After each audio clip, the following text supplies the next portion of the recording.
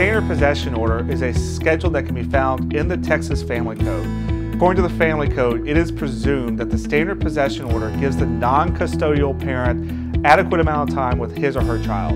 Standard possession order is what most people think of as kind of the every other weekend, the 30 days in the summer, the half of Christmas.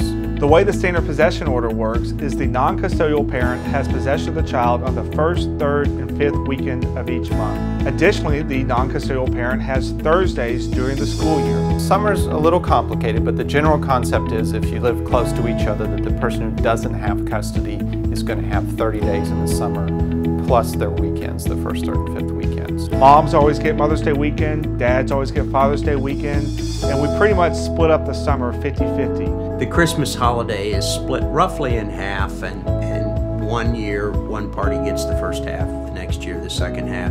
The entire Thanksgiving holiday is alternated between the two, and similarly when you're less than 100 miles away from each other, spring break is alternated. Now the non-custodial parent is given the election to make those Thursdays an overnight and to make those Sundays an overnight. The big thing that most people don't understand is that it doesn't sound like it's that much time until you sit down with a pen and paper. Probably close to half of the free time, summertime, the holidays and those kind of things. So it's actually pretty close to even. It's not quite, but it's getting closer to that. It's fairly complicated, but it's been worked out and over the years in a way that I think it's pretty clear if you sit down and read it in order.